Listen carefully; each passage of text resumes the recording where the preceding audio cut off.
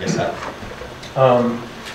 One of the things that I'm struggling with in Europa is actually the teachings on form and emptiness. Yeah. And I hear some of the teachers talk about, particularly the Tibetan teachers talk about this, the middle way as being sort of, they actually use the word smear, where it's sort of like half and half. Yeah. And then I'm also trying to get that it's fully form and fully emptiness. Yeah. And if an empty piano falls on your empty head, you die. And that's my experience. Yeah. So, what does all that mean? Yeah. Let's try to anchor it in your own awareness right now. See if we can connect that with something you're aware of right now. We can start by, you can simply relax the mind and rest in your own present awareness. And you'll probably notice a couple of things as you do this. That if you just very much feel into your immediate, simple feeling of being, before you think about it or conceptualize it, there's one constant experience that you have. And it's the simple, ongoing feeling of existence, the simple feeling of being. And that's something that's ever present. And it's actually the doorway to the divine in a certain sense, if you can sort of plumb the depths of that simple feeling.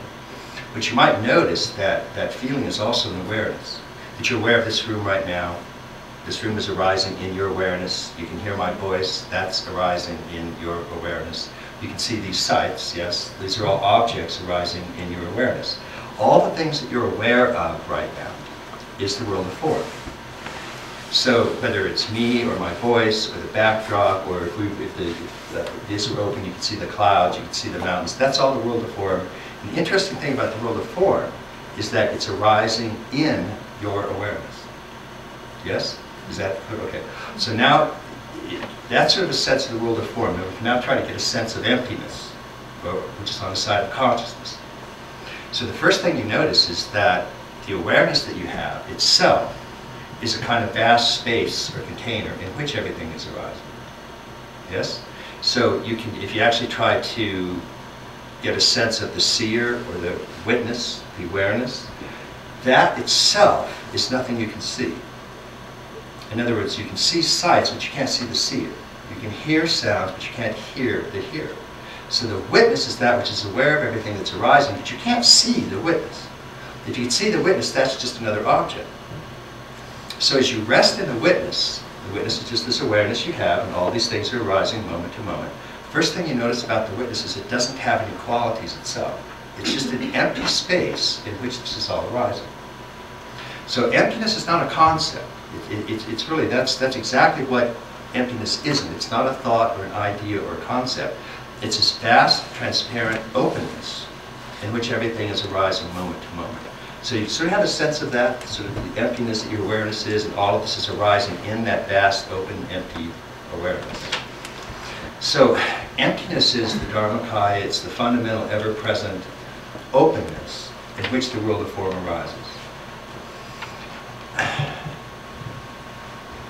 Those two are ultimately not separate, in the sense that there's not just an emptiness as a pure blank.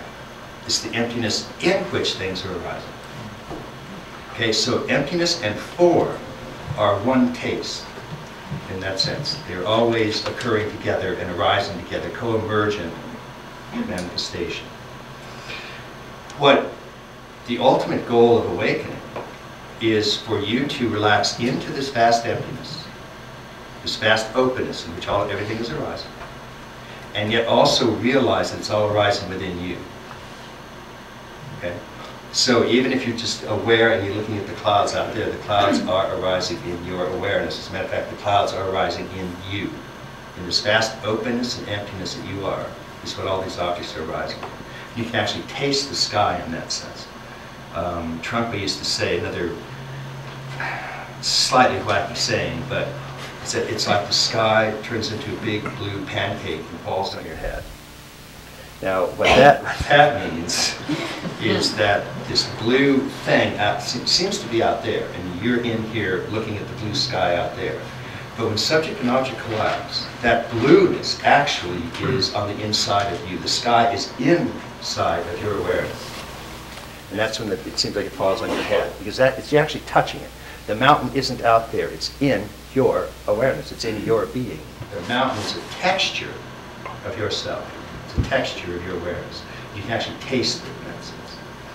So what we're trying to do on the one hand is understand the world of form that's arising moment to moment. But it's arising in this openness or emptiness that is your primordial condition. And ultimately what you want to do is honor both of them, but you start by disidentifying with all form.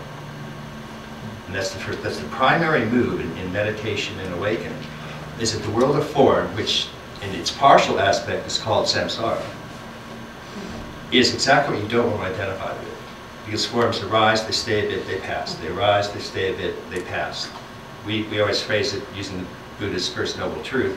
Forms arise, stay a bit, torture you, and pass. That's the first noble truth, and that's just sort of what they do. Whatever form arises in your awareness stays there, messes really, really bad, leaves scars, and moves on. And that's the nature of samsara. So the problem is we tend to identify with one of these forms.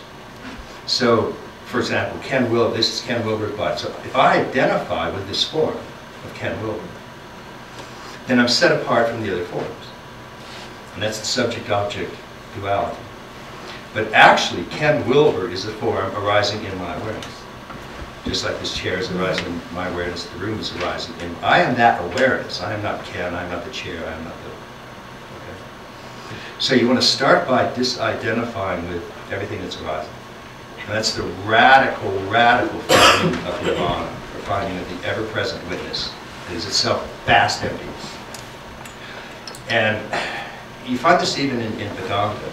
So Ramana Maharshi used to say the world is illusory, Brahman alone is real, Brahman is the world. So that's kind of the steps you go through. And incidentally, that's one of the easy ways that you integrate environmental studies with religious studies. Religious studies will point out that the world is illusory. In other words, nature is illusory, Gaia is illusory, ecology, all illusion, all part of the world of form. Brahman alone is real. Emptiness alone is real.